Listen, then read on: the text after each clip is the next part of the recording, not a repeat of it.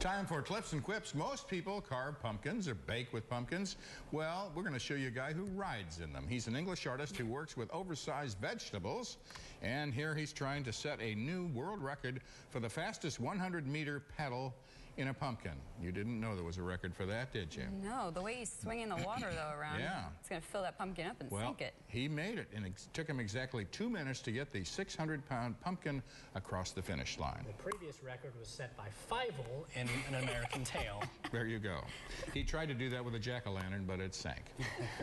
An Atlanta area high school cheerleader has a special title to add to her resume, world record holder. Michaela Clark did a whopping 44 back handsprings in a row, breaking the previous record of 36.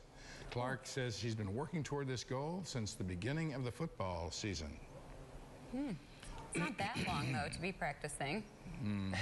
But still, that's making me They do dizzy. want to stay out of her way in the halls at school, however. That is true. Now, Ryan was a cheerleader in college. I think she can tumble. I think we're going to have to try this out. We should have a competition. Yep.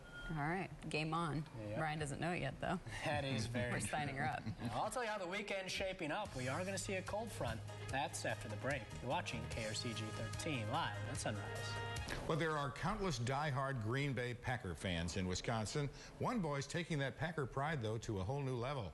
David Pell has worn Aaron Rodgers' jersey to the point where it's worn out. He's been wearing it for 1,035 consecutive days, and he says he plans to keep wearing it another year.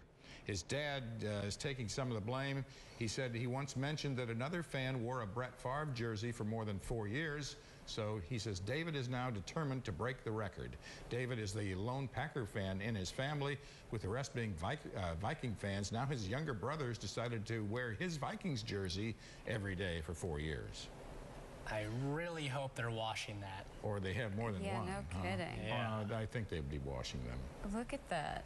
I can understand maybe during the season when I was playing hockey competitively, I wouldn't wash my socks if we were on a winning streak. Yeah. But you got to wash it, in the off season. Those are short sleeve too. That would be kind of cold in the wintertime, I would think. Yeah. I mean, it's fun. Wear it on game day. Support them then, but wear other clothes. Well, you don't have to worry about what you're going to wear the next day, I guess. Saving money. That's true. Well, if you can't get away on vacation, perhaps your stuffed animal would like one instead. The program is called Stuffed Animal Tour. It's offered by a Tokyo travel company.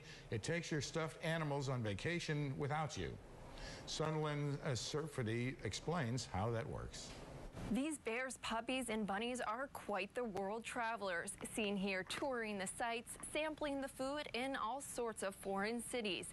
CNN reports this sort of international toy tourism is made possible by the Unagi travel company in Tokyo. The specialty service started 3 years ago and have led nearly 200 stuffed animals on vacations across Japan, Europe, and the U.S. Here's how it works. For a small price, $45 plus the cost of shipping, send in your stuffed animal. Then your toy will be taken on all sorts of travel adventures.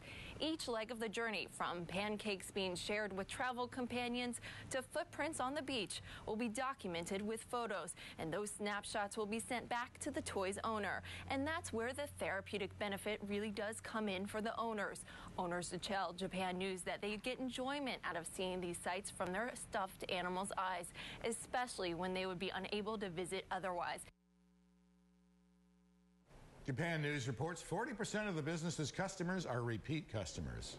What is wrong with that story? We have hungry people in the world. There are many things wrong homeless with that story. people in the world, and these idiots are sending their stuffed animals out to go on trips. That really ruffled your stuffing, didn't Well, it? it's pretty stupid. I can almost understand for maybe like a little kid if they want their stuffed animal travel. But if you're interested, go to wasteofmoney.com. Well, it's like the flat Stanleys, where you send them and take pictures of them in different places. Well, that's a little different. Yeah, much different. Send out a flat Stanley to a relative and have a vacation.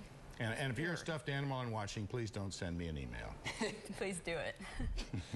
Here's a look at who's celebrating a birthday right here in the heart of Missouri.